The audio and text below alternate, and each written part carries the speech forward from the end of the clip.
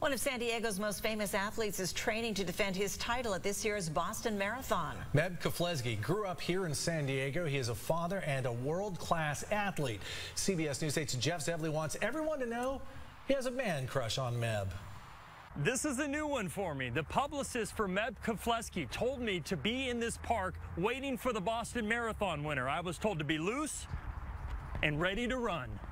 Just like clockwork, Meb Keflezighi arrived right on time. That's good. How are you? After already running 16 miles. I'm hoping that you're really tired because now I'm ready to run. My running shoes are almost a decade old. Is that going to be a problem? Meb said no, but my endurance was another matter.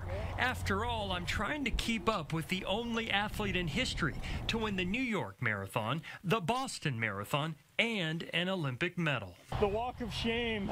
I may not be able to run like Meb, but we do share common ground. We both wear our socks up high, and people are always messing up our last names. Keflezighi, Keflezighi, or there's so many different ways, but a lot of people know me as Meb. Meb and I both went to high school here in the county. We are both married with daughters, and we both love to take siestas. I don't know about you, but I'm ready for a nap. Let's do it. Oh, man. Meb says he has to take power naps because of his busy schedule and relies on his Epson Run Sense watch. I'm always stressed about time, too, because I'm always on deadline.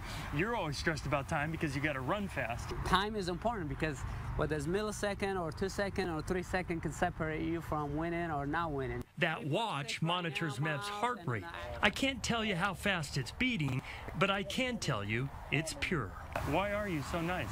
Because that's the only way to live. Since Meb showed me his favorite sport, I figured I should show him mine.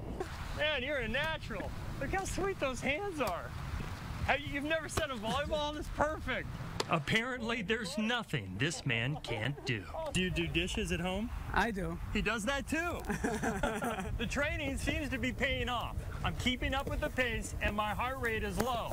Of course, it helps that I'm on a skateboard and I'm getting towed. How's this going for you, Meb? Doing well. Doing well. Getting ready for Boston. Back to you in the studio. I was wondering how Jeff was going to keep up. Now we know. If you'd like to learn more about Meb's approach to fitness, nutrition, and life, he has a new book coming out titled Meb for Mortals. For more information, click on our hot button at cbs8.com.